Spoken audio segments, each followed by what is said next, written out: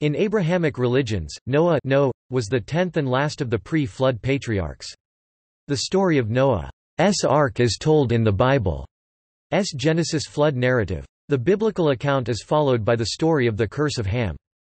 In addition to the Book of Genesis, Noah is mentioned in the Old Testament in the first book of Chronicles, and the books of Tobit, Wisdom, Sirach, Isaiah, Ezekiel, 2 Esdras, 4 Maccabees. In the New Testament, he is mentioned in the Gospels of Matthew, and Luke, the Epistle to the Hebrews, 1 Peter and 2 Peter.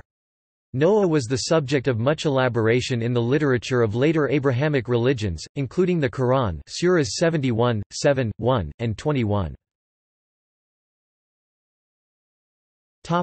Biblical account. The primary account of Noah in the Bible is in the Book of Genesis. Noah was the 10th of the pre-flood antediluvian patriarchs. His father was Lamech and his mother is not named in the biblical accounts. When Noah was 500 years old, he became the father of Shem, Ham and Japheth. Genesis chapter 5 verse 32. Genesis flood narrative. The Genesis flood narrative makes up chapters 6 to 9 in the Book of Genesis, in the Bible. The narrative, one of many flood myths found in human cultures, indicates that God intended to return the earth to its pre-creation state of watery chaos by flooding the earth because of humanity's misdeeds and then remake it using the microcosm of Noah's ark. Thus, the flood was no ordinary overflow but a reversal of creation. The narrative discusses the evil of mankind that moved God to destroy the world by the way of the flood, the preparation of the ark for certain animals, Noah, and his family, and God's guarantee, the Noahic covenant, for the continued existence of life under the promise that he would never send another flood. After the flood.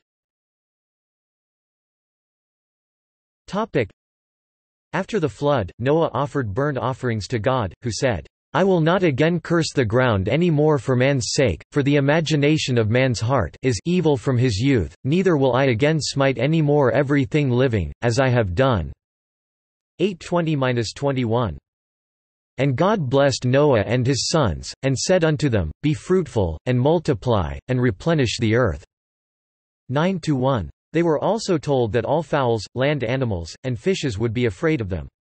Furthermore, as well as green plants, every moving thing would be their food with the exception that the blood was not to be eaten. Man's life blood would be required from the beasts and from man. Whoso sheddeth man's blood, by man shall his blood be shed, for in the image of God made he man. 9-6.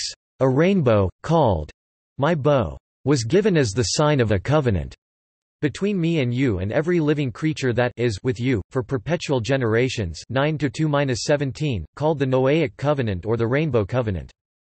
Noah died 350 years after the flood, at the age of 950, the last of the extremely long-lived antediluvian patriarchs. The maximum human lifespan, as depicted by the Bible, diminishes thereafter, from almost 1,000 years to the 120 years of Moses. Noah's drunkenness.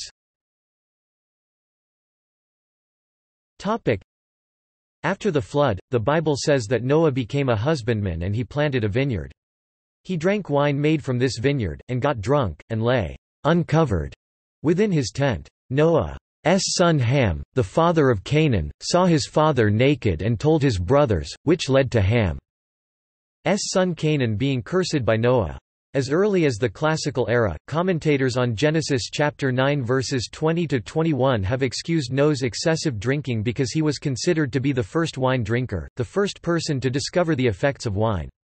John Chrysostom, Archbishop of Constantinople, and a church father, wrote in the 4th century that Noah's behavior is defensible. As the first human to taste wine, he would not know its effects.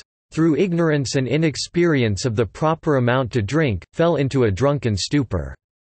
Philo, a Hellenistic Jewish philosopher, also excused Noah by noting that one can drink in two different manners, 1 to drink wine in excess, a peculiar sin to the vicious evil man, or 2 to partake of wine as the wise man, Noah being the latter. In Jewish tradition and rabbinic literature on Noah, rabbis blame Satan for the intoxicating properties of the wine.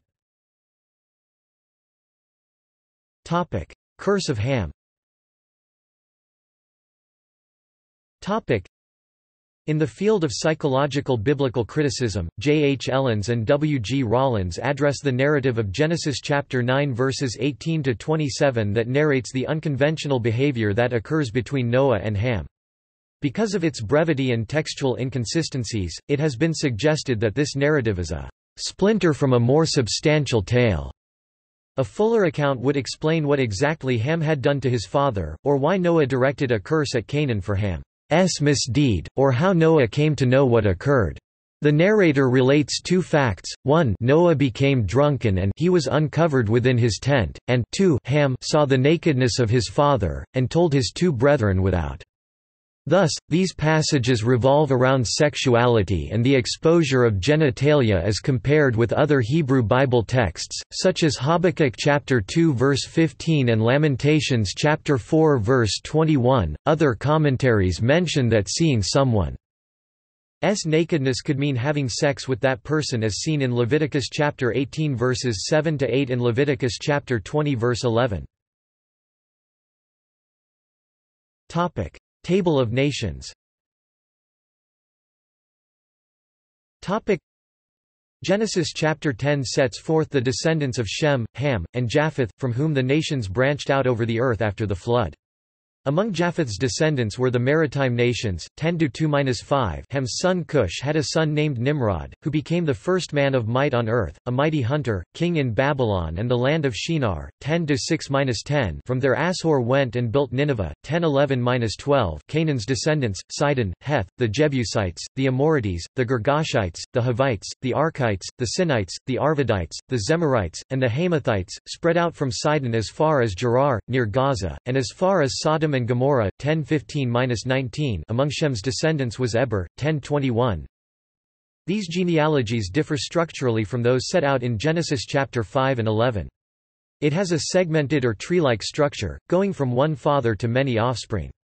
It is strange that the table, which assumes that the population is distributed about the earth, precedes the account of the Tower of Babel, which says that all the population is in one place before it is dispersed. Family tree.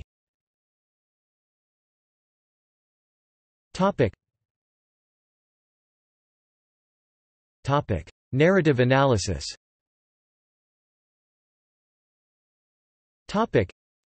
According to the documentary hypothesis, the first 5 books of the Bible, Pentateuch, Torah, including Genesis, were collated during the 5th century BC from 4 main sources, which themselves date from no earlier than the 10th century BC. 2 of these, the Jahwist, composed in the 10th century BC, and the priestly source, from the late 7th century BC, make up the chapters of Genesis which concern Noah. The attempt by the 5th century editor to accommodate 2 independent and sometimes conflicting sources accounts for the confusion over such matters as how many of each animal Noah took, and how long the flood lasted.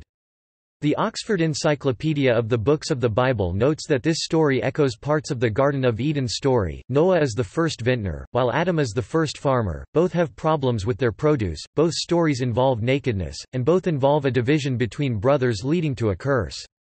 However, after the flood, the stories differ. Noah plants the vineyard and utters the curse, not God, so God is less involved. Other accounts.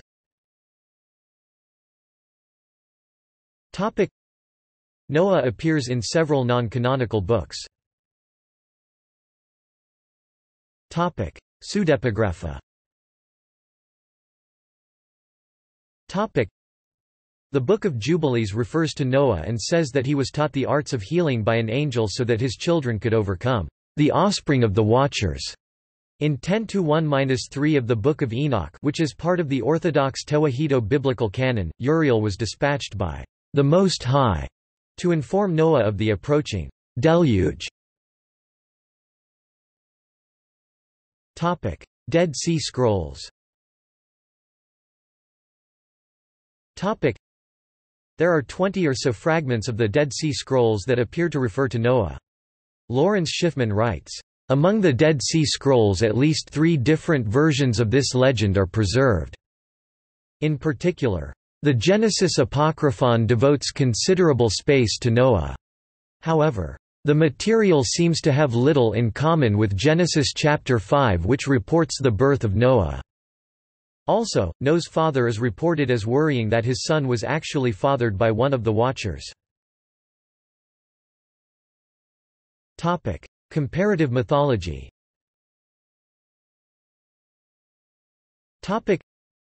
Indian and Greek flood myths also exist, although there is little evidence that they were derived from the Mesopotamian flood myth that underlies the biblical account. Mesopotamian.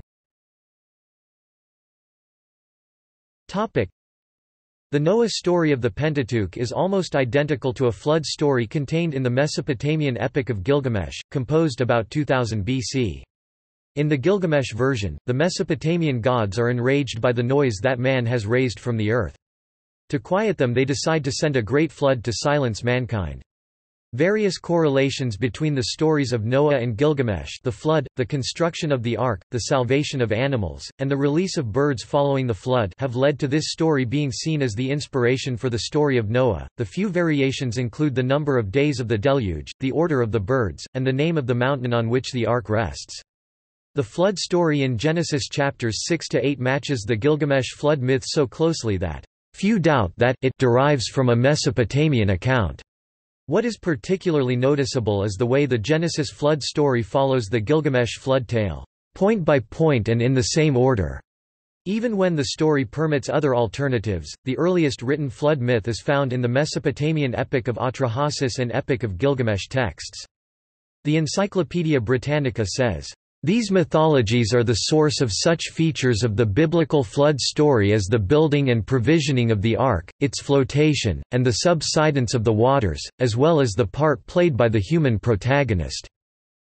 The Encyclopaedia Judaica adds that there is a strong suggestion that an intermediate agent was active. The people most likely to have fulfilled this role are the Hurrians, whose territory included the city of Haran, where the patriarch Abraham had his roots. The Hurrians inherited the flood story from Babylonia. The encyclopedia mentions another similarity between the stories. Noah is the 10th patriarch, and Berossus notes that, "The hero of the Great Flood was Babylonia's 10th antediluvian king."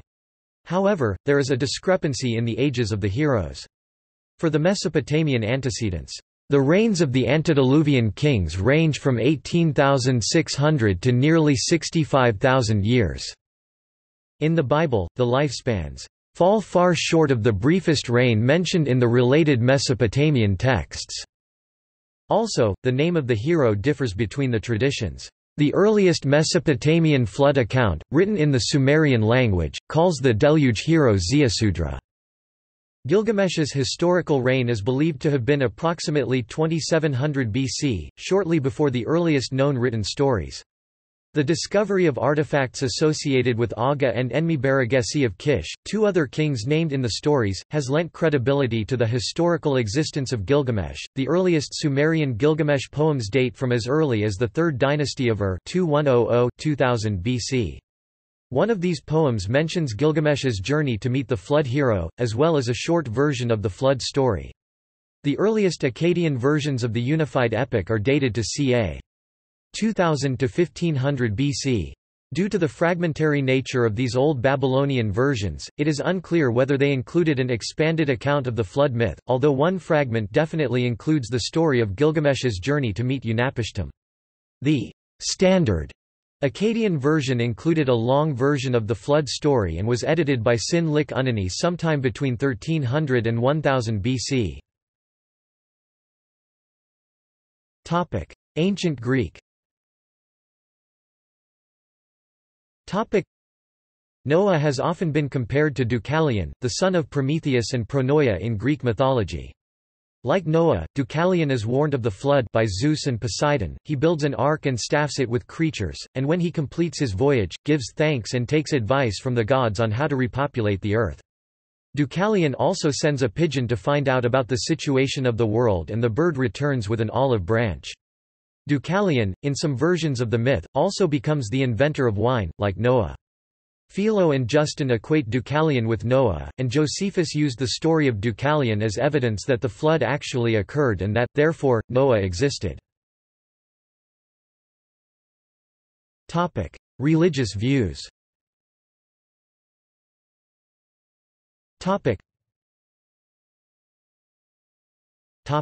Judaism. The righteousness of Noah is the subject of much discussion among rabbis. The description of Noah as righteous in his generation implied to some that his perfection was only relative. In his generation of wicked people, he could be considered righteous, but in the generation of a tzaddik like Abraham, he would not be considered so righteous. They point out that Noah did not pray to God on behalf of those about to be destroyed, as Abraham prayed for the wicked of Sodom and Gomorrah. In fact, Noah is never seen to speak, he simply listens to God and acts on his orders. This led some commentators to offer the figure of Noah as the man in a fur coat, who ensured his own comfort while ignoring his neighbor. Others, such as the medieval commentator Rashi, held on the contrary that the building of the ark was stretched over 120 years, deliberately in order to give sinners time to repent.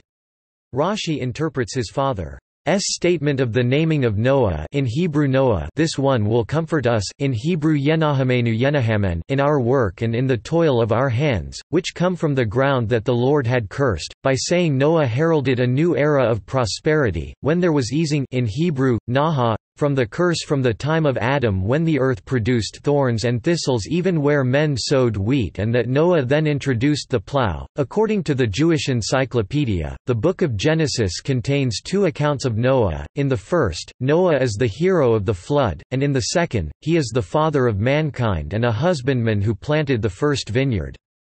The disparity of character between these two narratives has caused some critics to insist that the subject of the latter account was not the same as the subject of the former. Perhaps the original name of the hero of the flood was actually Enoch. The Encyclopaedia Judaica notes that Noah's drunkenness is not presented as reprehensible behavior. Rather, it is clear that Noah's venture into viticulture provides the setting for the castigation of Israel's Canaanite neighbors. It was Ham who committed an offense when he viewed his father's nakedness. Yet, Noah's curse less than pre greater than is strangely aimed at Canaan rather than the disrespectful Ham. p. 288. Christianity.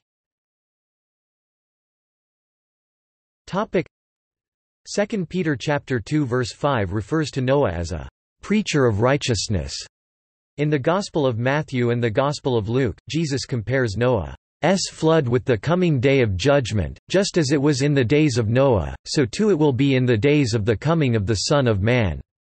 For in the days before the flood, people were eating and drinking, marrying and giving in marriage, up to the day Noah entered the ark, and they knew nothing about what would happen until the flood came and took them all away. That is how it will be at the coming of the Son of Man. The first epistle of Peter compares the saving power of baptism with the ark saving those who were in it. In later Christian thought, the ark came to be compared to the church. Salvation was to be found only within Christ and his lordship, as in Noah's time it had been found only within the ark. Saint Augustine of Hippo 354–430 demonstrated in The City of God that the dimensions of the ark corresponded to the dimensions of the human body, which corresponds to the body of Christ. The equation of ark and church is still found in the Anglican rite of baptism, which asks God, "Who of thy great mercy didst save Noah?" to receive into the church the infant about to be baptized. In medieval Christianity, Noah's three sons were generally considered as the founders of the populations of the three known continents: Japheth, Europe; Shem, Asia; and Ham, Africa, although a rarer variation held that they represented the three classes of medieval society: the priests Shem, the warriors Japheth, and the peasants Ham. In medieval Christian thought, Ham was considered to be the ancestor of the people of Black Africa. So, in racialist arguments, the curse of Ham became a justification for the slavery of the black races. Isaac Newton, in his religious works on the development of religion, wrote about Noah and his offspring. In Newton's view, while Noah was a monotheist, the gods of pagan antiquity are identified with Noah and his descendants. Mormon theology. In Mormon theology, Noah plays an important role, prior to his birth, as the angel Gabriel, and then lived in his mortal life as the patriarch prophet Noah. Gabriel and Noah are regarded as the same individual under different names. Mormons also believe that Noah returned to earth as Gabriel after his earthly life and appeared to Daniel to teach him about the second coming, to Zacharias, the father of John the Baptist, and to Mary, the mother of Jesus. Noah is considered the head of a dispensation along with Adam, Enoch, Abraham, Moses, Jesus, and Joseph Smith. A dispensation is a period of time in which the Lord has at least one authorized servant on earth who bears the keys of the holy priesthood. Noah became the means by which the gospel of Jesus Christ, the plan of salvation, is revealed anew, the means by which divine transforming powers, including saving covenants and ordinances, are extended to people during an age of time called a dispensation. Islam.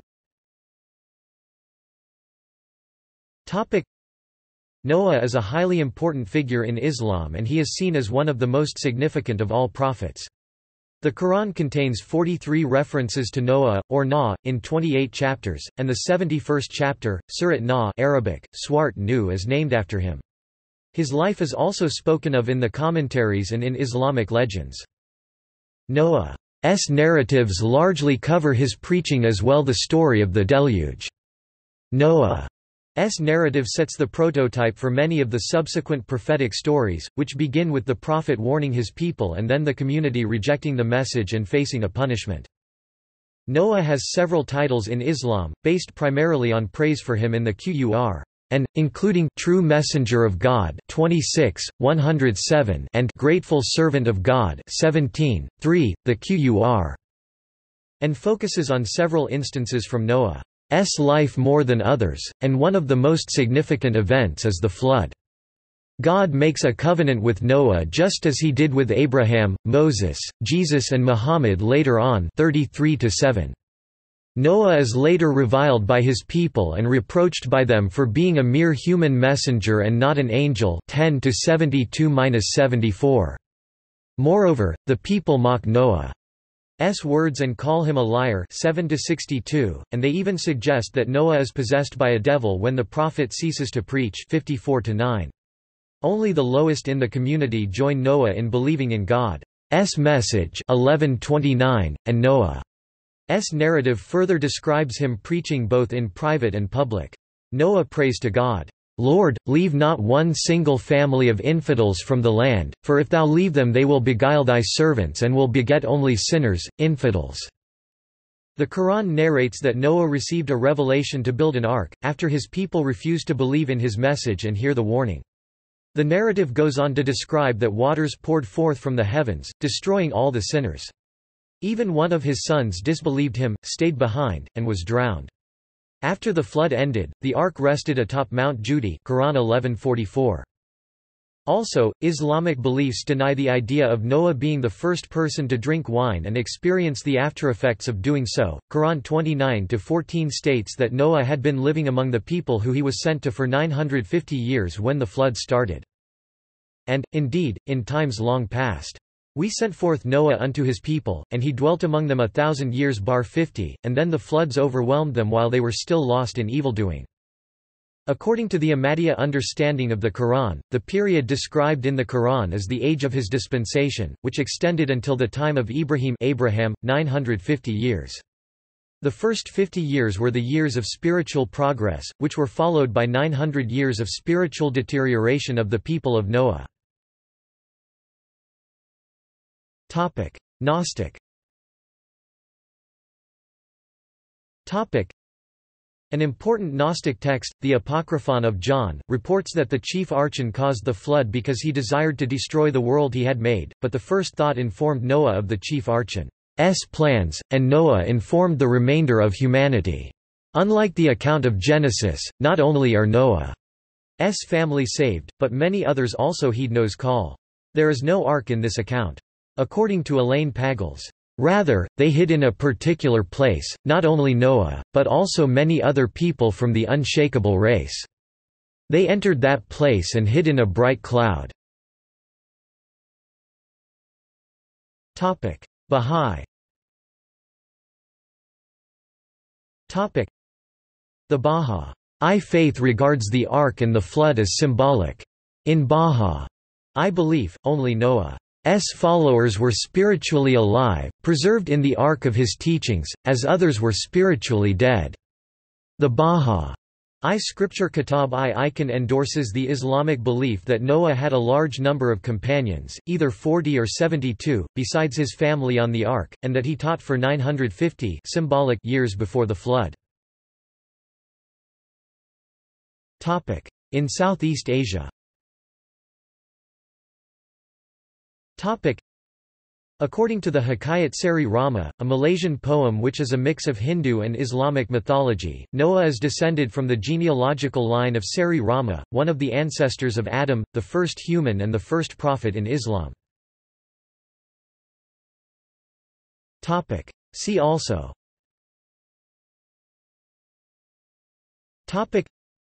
Atra-Hasis, central character in one version of the Akkadian flood myth.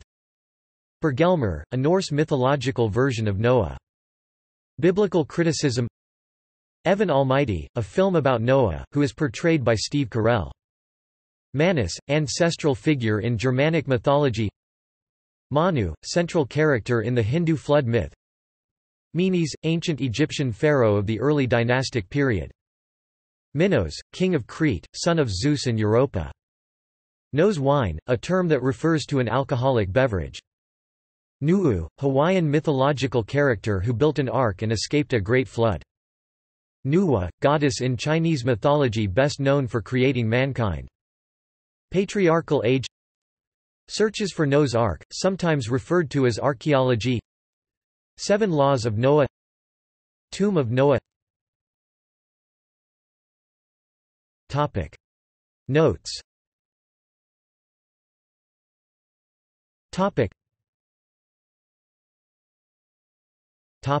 References.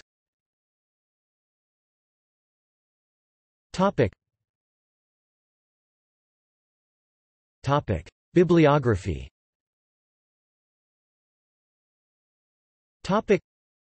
Compilation 1983, Hornby, Helen, ed.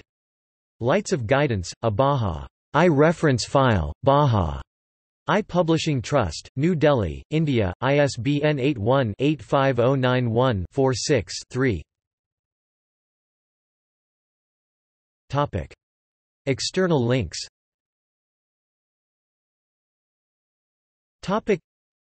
Jewish Encyclopedia, Noah from the 1901 to 1906 Jewish Encyclopedia. Catholic Encyclopedia, Noah. MuslimWiki, Na.